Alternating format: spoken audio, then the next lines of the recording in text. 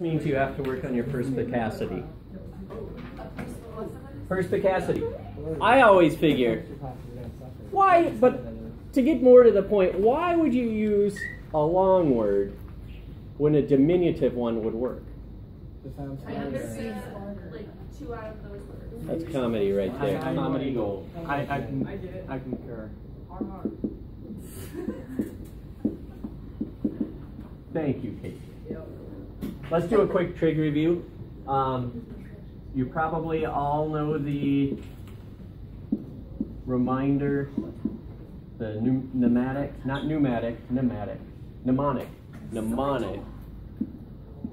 of SOHCAHTOA. Let's review what it means. It means that sine, right, is opposite over hypotenuse, and we'll define what each of those mean.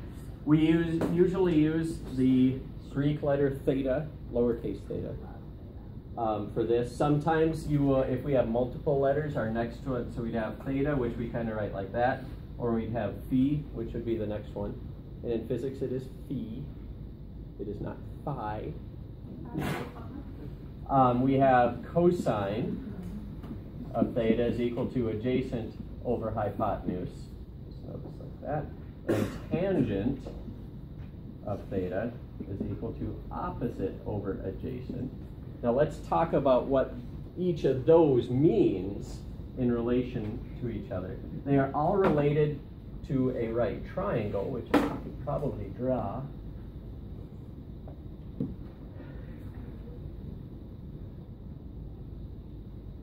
I don't really want it.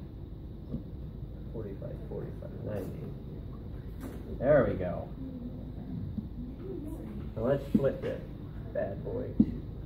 Okay, so here's how we're used to looking at it. We put an angle theta there, and then define the sides based on that angle. So we'd have the opposite side. Adjacent means next to. So that's down here.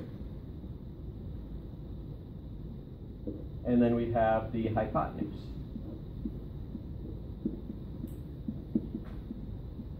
I don't know if it's EU or U, but it's something like that. And we would just define it like so. Now we might even rotate this triangle in any different way. So if we had a triangle like so, and we knew this angle, well, that makes this the opposite side and this the adjacent side, and hypotenuse is easy. Or here, if we know this angle, it's opposite that, hypotenuse is the easy one, and adjacent's always right next to it. So it doesn't really matter how this is organized. We always reference it off of the angle. The other important thing to know is how do we work backwards? So if we have a triangle where we know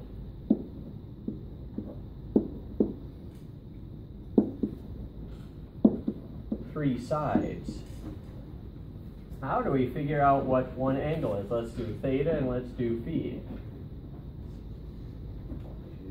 Let's do this instead. We use the inverse of the function. So we know we've got, if we're looking at theta, we've got the side that's opposite theta and the side that's adjacent to theta, so that means tangent. So we know that the tangent of theta is equal to opposite, 3.00, over adjacent, 4.00. And we want to find theta, we have to take the inverse of this function.